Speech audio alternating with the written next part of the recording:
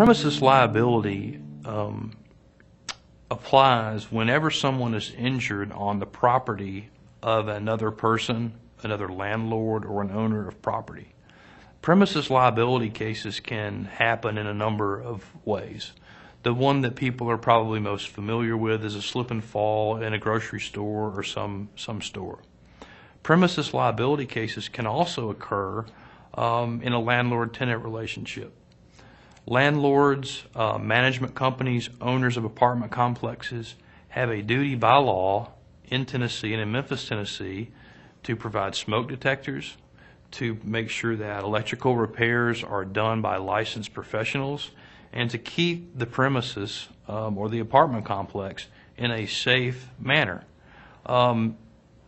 If a management company or an owner fails in those responsibilities, a fire breaks out, someone is injured, someone is killed, the law in Tennessee allows that owner or that management company to be held responsible. The same with respect to the slip and fall in a grocery store.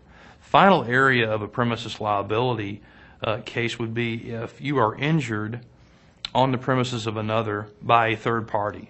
So, for instance, if you are at a grocery store that is known to be frequented by criminals and there's lots of activities, that grocery store has a duty to place security guards in place, to have security measures to make sure you don't get hurt.